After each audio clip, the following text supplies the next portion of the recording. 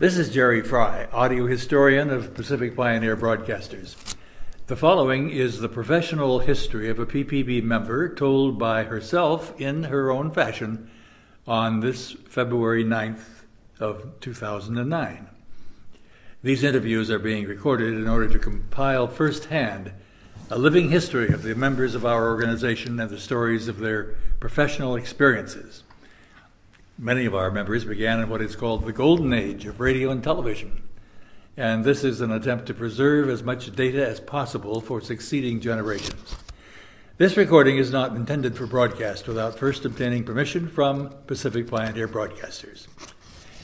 And with me today, in proximity to Hollywood, is someone who has been called legendary in her own right, the great June FORAY. June, it's very nice to have you with us. You're a board member of Pacific Pioneer Broadcasters. Thank you, Jerry. I'm glad I'm a living legend. You are a living legend, yes. It's better than the other kind That's of right. legend. Were you a charter member of Pacific Pioneer Broadcasters? I think I was, yeah. That goes back was to a long time ago. 43 years, I think. Something like that, Something like that.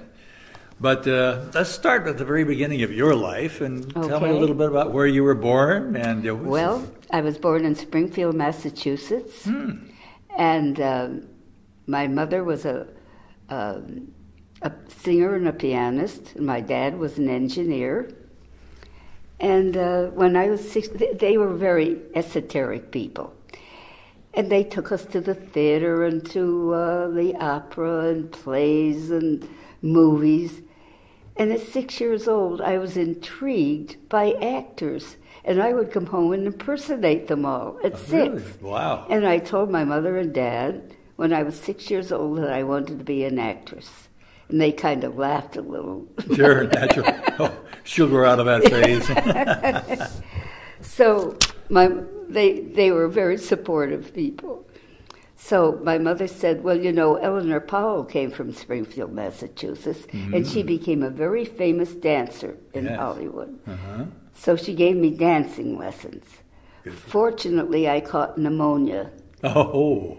And so I couldn't take dancing lessons anymore. But she was a wonderful pianist, so she said, well, you got to take piano lessons. My brother was great. He could sit at the piano and play, but I hated it. But she gave me dancing lessons anyway. Okay. And fortunately, I broke my finger playing baseball with my brother, so I couldn't play piano anymore. Boy, so, you got out of things the hard way, June. It was the easy way, fortunately. For you, yeah.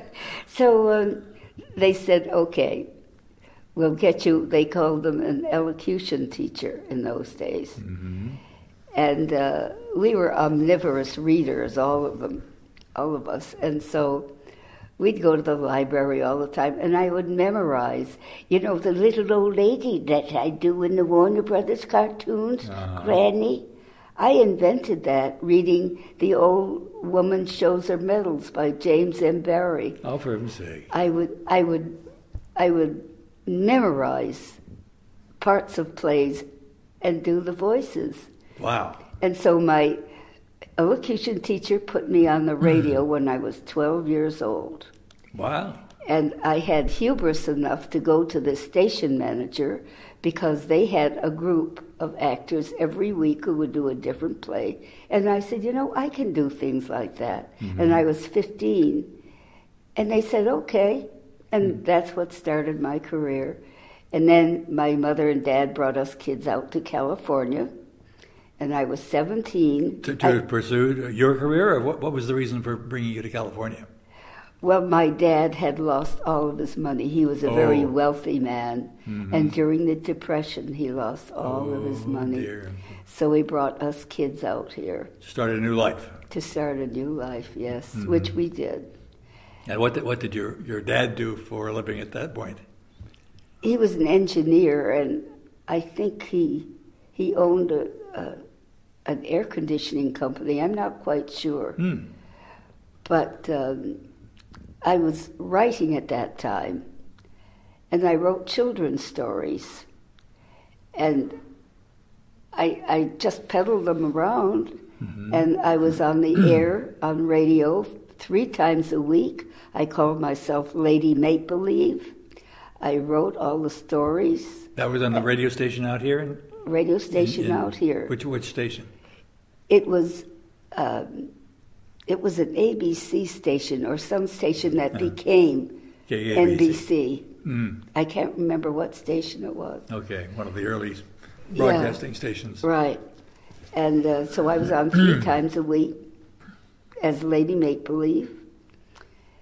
And then... And you would tell stories, read stories to children? Yes, I wrote them and read them and took all the parts. Good.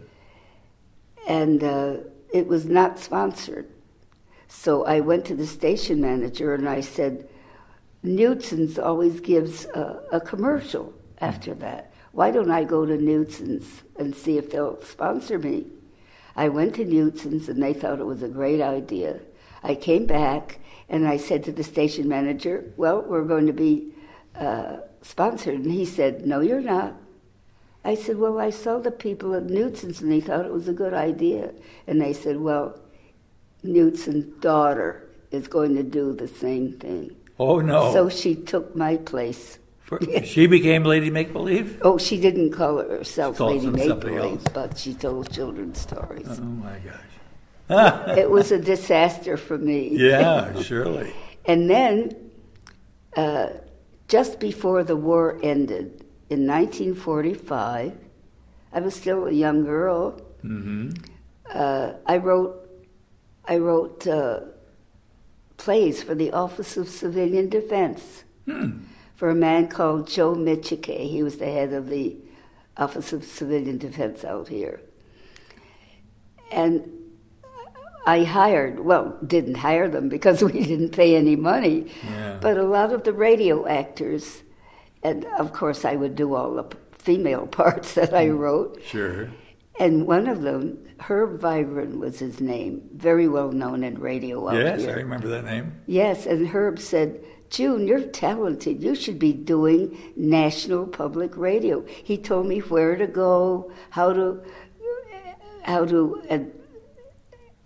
just advance myself by talking to the advertising agencies. Mm-hmm. And sitting at CBS, and if a producer came in, to go running after him, grab him by the arm and say, I can do this.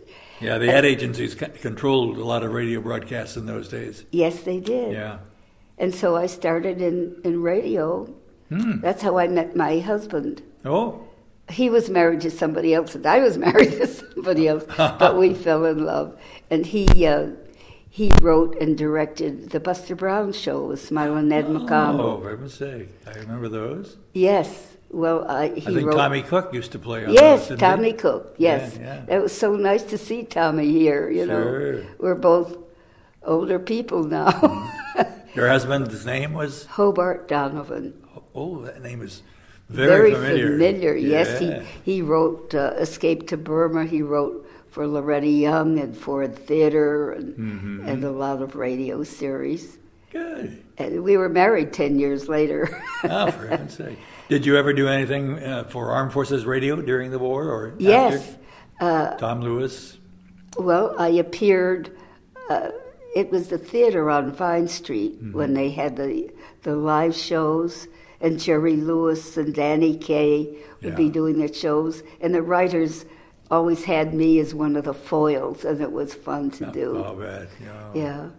It's strange about the Lady Make-Believe stories. We had the earthquake in 1994, and I live in Woodland Hills, and it was very close to the Northridge the quake area. Everything fell off and broke, but I was going into my garage, and there were scripts on the floor, and I thought they were my husband's scripts. They were my Lady Make-Believe scripts. You still have them? Yes. Oh, and I reread them. I loved them. I recorded 6, and I sent them to Ted Turner, and he bought them for $10,000. For heaven's sake. Wow. Aren't you glad you kept those? Yeah, when I didn't get anything for it, you know. But when Turner was bought by Warner's and AOL bought Warner's, they didn't want them. So I called Atlanta and I said, could I have my scripts back? And they said, you'll have to wait for 2 more years until the option is up. I did, and now I own them again. Oh, good. Yeah. Did you write them in longhand or type them? How did you originally do them? I had a type. I wrote them in longhand and then I typed them up. Yeah. Oh, boy. See, that's testimonial for keeping things that you thought you'd never use again. Isn't that amazing? Yeah. And you know a funny thing, Ray Bradbury's a friend of mine, and I went to a Chuck Jones birthday party, and I was sitting next to Ray, and I said, you know, we were talking about writing, and I said, well, I wrote a lot of things too. And I said, I wrote a lot of war dramas for the Office of Civilian Defense. He said, for Joe Michike? And I said, yeah. He said, well, so did I. And I never met him then. It was later on that I met Ray. I think Chuck Jones was born in my hometown of Spokane, Washington, as I recall. Oh, he was? Yeah, I didn't know that. I didn't know that. I looked it up on IBM. He was a good friend of mine. I'll bet he hired was. me all the time. So you were doing radio shows on national programs. Yeah. The first one I ever did was Cavalcade. Cavalcade of America? Yeah. Mm-hmm. And you played various dramatic roles? Yeah. It was amazing. One of them was Escape to Burma. Was that what it was? Mm-hmm. Oh, no, Burma Surgeon. My husband wrote Escape to Burma. Okay. It was Burma Surgeon for Cavalcade. It was sponsored by some wine. Something Blanca. Something Cresta Blanca. Blanca. Cresta Blanca wine. Cresta Blanca wine. Yeah. You remembered. I didn't. Yeah. And then that led into eventually going into cartoon work? Where did that... Not quite. I did a show with Steve Allen for 2.5 years. It was called Smile Time. Mm-hmm. And Steve wrote all the scripts. Excuse me. No problem.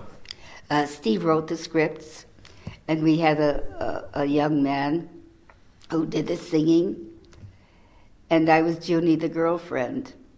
And it was on KHJ, not sponsored, but it was national radio at 7:15 every morning, every weekday morning. Oh, wow. And I would do crazy, crazy voices. And I guess Capitol Records heard about me doing all these funny, crazy voices, and they put me under contract. Oh, for him? Any specific project in mind, or just to have you available? Well, for their children's stories. I see.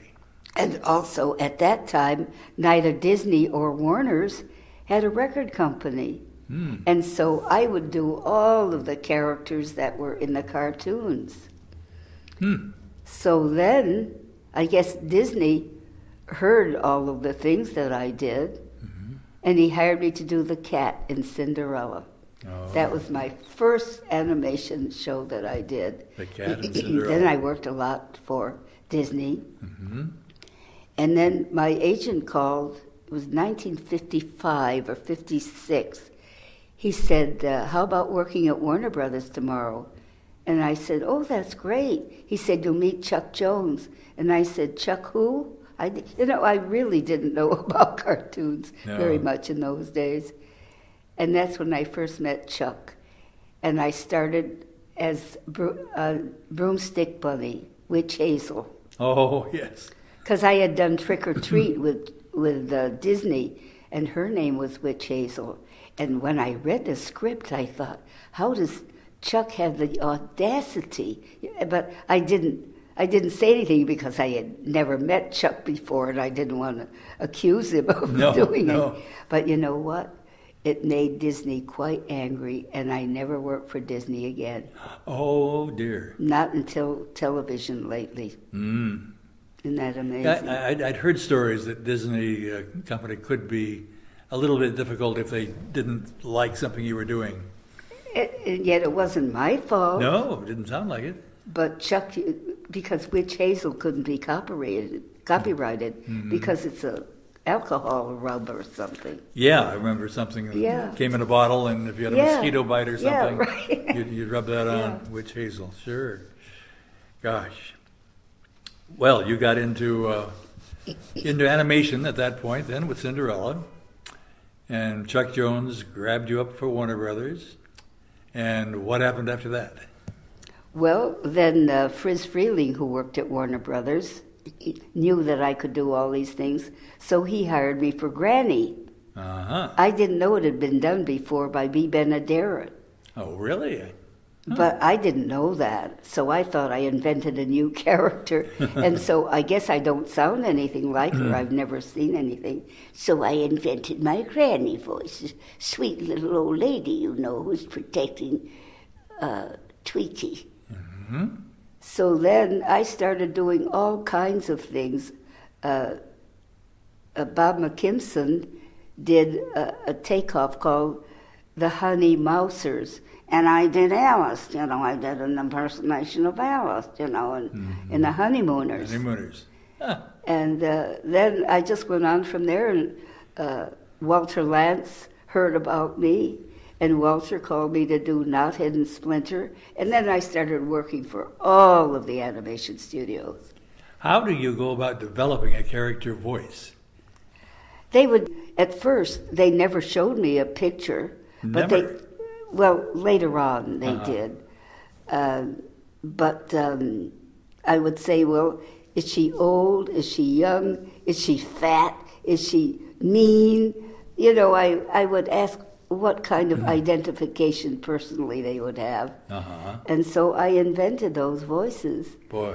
And then one day my agent called. No, it wasn't my agent. It was Jay Ward's secretary. And she said, is this June FORAY? And I said, yes. She said, well, Jay Ward wants to meet you for a lunch. He has an idea for a series. So I thought, well, what the heck? You know, a free lunch in Hollywood, it ain't bad. Not bad. So you didn't know Jay Ward at that time? No, right? I didn't. Yeah. I had never seen, what did he do, Super Chicken or something like that. I can't remember. But I had never seen it in the 40s. Yeah. And so I met him and Bill Scott, who was the head writer, and they were drinking martinis. And they said, have a martini. And I said, I can't drink at lunch. I never do. I'll have one before dinner and that's it. Mm-hmm. And they said, oh, come on. So I said, okay. So then they started talking to me about a cereal with a moose and a squirrel. And I thought it was a cockeyed idea, you know, because they'd be the only animals talking to other people who accepted them. Sure. But after the second martini, I thought it was a hell of an idea. It sounded better to you. Yes, it did. So about a week later, we did the demo. And I didn't hear from Jay for a whole year. And finally, his secretary called and said, remember you had lunch with Jay Ward and Bill Scott? And I said, yeah. He said, they're ready to go. My heavens. And that was But not a word between the time you did it and the time? No. Oh, isn't that amazing? You'd given up hope by that time, I suppose. Well, you never think about it. And I was busy anyway, you know, doing other things. Working all the time. So. Sure. Once you develop all these voices, I mean, that's a wonderful talent in itself. But then how do you keep them straight? I mean, my gosh, how do you remember how Granny sounded or someone else? I just remember. Do you? I guess when you do things like that, like, you know, I did Natasha too. Mm-hmm. So Rocky would say, holy smoke, haven't I met you some... No, darling, you do. In the same breath. Gosh. But it's easy when you know how to do it. Well, I guess so. And most people don't know how to do it. You were a very, very talented lady, obviously. You worked with Stan Freberg on all of his records. I remember in the mid-'50s when I was spinning records on a radio station in Great Falls, Montana. Oh, in Montana? Yeah. Really? We'd get the Capitol records in, and there would be a Stan Freberg. Present the United States of America. Yep. That's when we were under contract to Capitol. That was in the early 50s. Uh-huh. You weren't involved with John and Marcia, were you? No, he did that. He did that by himself. By himself, yeah. Stan's quite a guy, quite a character. Yeah, yeah. Very talented man. Oh, man, is he? Yeah. Not the easiest man to work with sometimes. He had a show for us on Armed Forces Radio, so I know him pretty well. The first time I ever saw you, I was the program director at the Armed Forces Network in Panama. I came up to the Hollywood headquarters, and Jack Brown... Panama? Panama's Canal Zone. Yeah. So I came up to Hollywood, and Jack Brown at Armed Forces Radio and TV remember him. Said, would you like to go over and watch them do voices for a cartoon? It's just around the corner here. So I said, oh, that'd be great.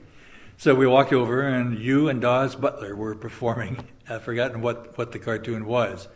But I remember being totally taken aback because I always imagined that the voices were done after the cartoon had been. They do that in Japan. Do but they? Not here, yeah. But there you were performing in front of a microphone without anything in front of you to indicate what the action was or Right. what was happening. It was amazing.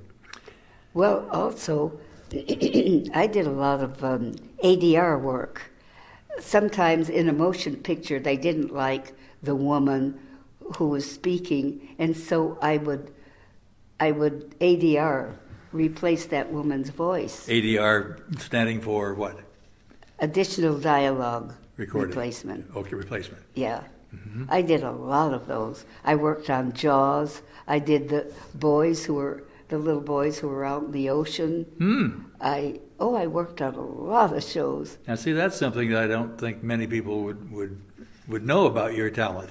No. Because we picture you as doing the cartoon voices. But sometimes people recognize my voice now, and they say, "Oh, I heard you on The Bells Are Ringing." I did a lot of things, and they used to call me One Take FORAY because in that time they didn't have a computer, and so they would have it on a Reel tape that would just go by, and then you count to 3 and you do it. You do it. The line would go by.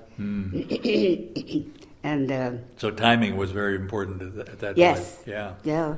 I did Cannonball Run with Burt Reynolds? Burt Reynolds. Yeah. Burt Reynolds. Doing the ADR would be a matter of syncing, in many cases, your voice to what's happening on the screen. Yes. Yeah. And you could do that in one take? Yeah. Boy. Because I was so used to doing it, and you'd see if somebody was just taking a breath, you knew that they would speak right away. And so when you saw the line go by, you knew just when to say it. So I never auditioned. People would just call me because they knew I could do it. Somebody said that you were the female Mel Blanc. And then another person said, no, Mel Blanc was the male June Foray. Chuck Jones said that. Did he say that? Chuck was the one. It embarrasses me because Mel was so talented. Did you ever work with Mel? Oh, I did 39 short films with him at Warner Brothers. Did you really? Yeah. Oh, yeah. I had never met Mel before. But the first time when I did Broomstick Bunny in 1955 or 56, that's when I first met Mel. For heaven's sake. And then I did 39 shows. Now, back in the days of radio shows that were broadcast nationwide, you had to do two feeds, one for the East Coast and one for the West Coast, right? Yes, at 5 o'clock to the East Coast, and then we'd come back and at 8 o'clock and do it again. And some of the, there was a Brittingham's bar and restaurant right near CBS there, and they'd come back at 8 o'clock, and some of them were just completely inundated with alcohol. That was my next question. How many martinis were consumed during that 3-hour Oh my period? God, I never did, but...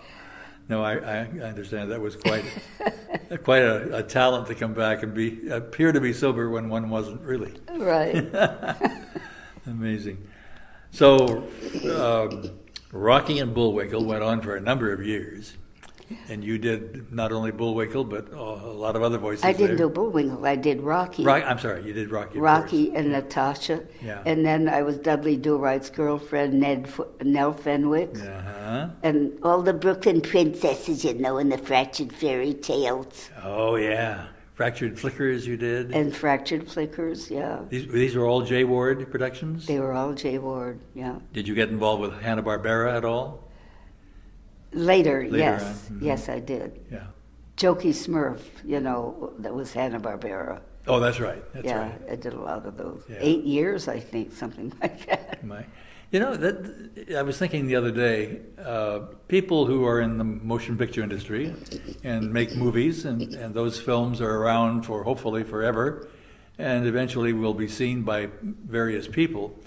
But even more evergreen are cartoons. I mean, your cartoons are going to be seen by people for hundreds of years, I would guess. How does that make you feel? It's very interesting. They used to redub them in different countries.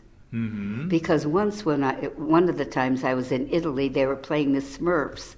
And so I went to the television city there, and I said, gee, I want to listen to it. It wasn't I. It was dubbed in Italian.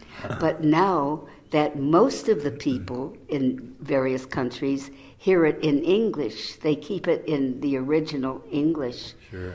I get fan letters from Singapore, from India, from Japan, from Poland, Germany, the Slovak Republic. My goodness.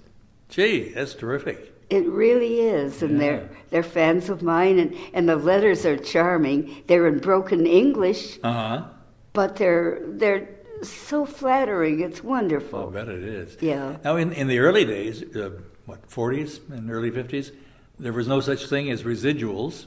No. Payments, but now there are. So I assume that you were getting some sort of reimbursement for your talents throughout the world. No. After in the middle 60s, but I don't get one penny from Rocky and Bullwinkle, and they've sold hundreds and thousands of DVDs, hundreds and thousands. And of course, Jay is gone, but his daughter has taken over, and she and her mother are multimillionaires now. And, I'll bet. But we don't get a penny. But everybody loves Rocky. Oh, that's right. Yeah. I guess when I got my star on the Hollywood Walk of Fame, Steve Allen was, because I had known Steve for so long, Steve was my guest speaker. And while he was talking and making jokes to the audience, he looked at me and he said, you really do look like a squirrel. Oh, Steve, wasn't he a wonderful guy? Oh, and so talented, and a very sensitive man, and a very introverted man. You would never know. I understand that he was, yeah. Yes, he was. Yeah. Dear person. He sure was. And he had very high standards for his work, and I think he was a founding member of what's now called the Parents Television Council. Yes, he was very conscious of society and the way it's become sort of malignant as far as language is concerned and things, and he was very concerned. I keep in touch with Jane all the time. Do you really? Yeah. Good. She's still in this area, living in this area? Yeah, she lives in Encino, near me. Well, that's good. Yeah. Now, you are one of the last, I guess, of the big cartoon voices that we remember. Dawes Butler is gone. And Paul Frees is gone. Don Messick Paul is Winchell is gone. Don Messick is gone. Oh, my goodness. Yeah. You're the survivor. I'm lucky. And I'm still working. That's even better. I know. That's even it's crazy. better. Gosh. Crazy. Is your husband still living? No, I'm sorry. I lost him quite some time ago. That's a shame. Yeah, it is. But keeping busy will... Well, I was on the Board of Governors for 26 years at the Motion Picture Academy. For heaven's sake. And chairman of the Short Films and Animation Branch. Oh, wow. Yeah. So you do keep involved, and now you're with Pacific Pioneer Broadcasters. Is fortunate to have you on our board. Yes, and I was on the board of the Record Academy representing children's stories. Good. As a matter of fact, one of the stories that I wrote as Lady Make-Believe, I got a nomination from NARAS for that. Wonderful, Yeah. wonderful. Who would you, if you had to pick a name out of your illustrious hat, who would you say would be your most memorable person that you've ever worked with? The one that... Voiceover, you mean? Yeah, voiceover. I think Bill Scott and Paul Frees. Both of them. Yeah. Mm-hmm. Of course, Paul Winchell. You know, they're all so good Yeah. that you hate to say one is better than the other. Well, they're not really better than the other, I suppose. They're probably more versatile. More versatile. Yeah. Yeah. Yeah, Paul was a great talent. Oh, my gosh, yes. Yeah. Well, we have brought you up to date, have we? Is there anything else that we need to include in this audio history of June FORAY? Well, the fact that I'm still working is nice. That is extremely nice. I did a lot of Tom and Jerry's, and when Hanna-Barbera were out at MGM, they created them. Then when they opened their own studio, I think 57 or 58, MGM didn't do them anymore. And then when Warner Brothers closed in 1964, they immediately grabbed Chuck Jones to work over there. And he started the Tom and Jerry's again. He did? Huh. Yeah, he did. And I did a lot of those. But he also brought some of the animators with him. He brought Mike Maltese, who was his head writer, and Maurice Noble and Benny Washam, a lot of the people that he worked with him at Warner Brothers. And so a couple of weeks ago, I narrated a DVD. They're doing a DVD, and then they're going to put clips of some of the Tom and Jerry's.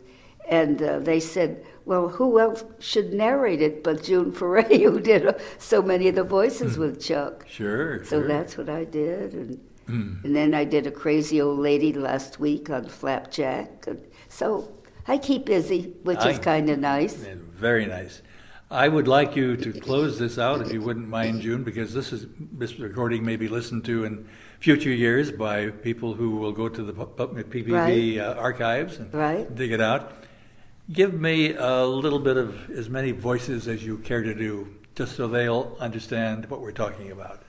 Well, Hokey Smoke, that's Rocky. And Natasha Dalik. And Jokey Smurf was like that. And Grammy Gummy was a very sweet gal like that. But Ma Beagle was that kind of a voice, but she was a crook, you know. And, what else? I've done so many. Yeah, it's hard to sort them out. Cinderella, you did... I did the cat, Lucifer. He didn't have any dialogue, but I was working for Walt Disney. And boy, that was quite a thrill. You know, all the things I did for Walt until 1955, I never met him. And I felt very bad about that. Yes, that would be wonderful to have met him. Yeah, but then he didn't like me anymore when I did Witch Hazel for Chuck, so I didn't work until he died. Yeah, boy. It's weird. Have you seen the animated Pixar, it's not a cartoon, but a full-length feature called WALL-E, by any chance? It's an animated feature. Yeah, computer animation. And if you recall, about the first half hour, there's no dialogue at all. It's all sounds. Yeah. And it's just amazing that how the sounds of that character came across in the movie. Well, I'm not on the board anymore of the Motion Picture Academy, but I'm still judging films in the short films and animation branch. As a matter of fact, I was instrumental in getting a feature. Really?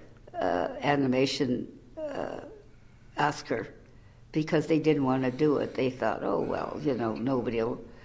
Who goes to the animation features? And Walt Disney will get them all, you know. But then Jeffrey Katzenberg called me when he won for Shrek the first time. Oh, did he? To thank me, yeah. Well, it's a fantastic career that you've had. And still having still it. having it, and Yeah. that's wonderful to know. We've been talking with the great queen of voice performers, I read on the internet, June FORAY, who has done so many things and has entertained children from time immemorial, it seems like. Not only children, but adults as well, because everyone remembers Rocky and Bullwinkle and other wonderful character cartoons. We've been talking with her. She's on the board of the Pacific Pioneer Broadcasters, and this recording was made on February the 9th of 2009 in Woodland Hills, California. My name is Jerry Fry. I'm the audio historian of PPB, and we thank you very much for listening to us. I thank you, Jerry. Thank you, June.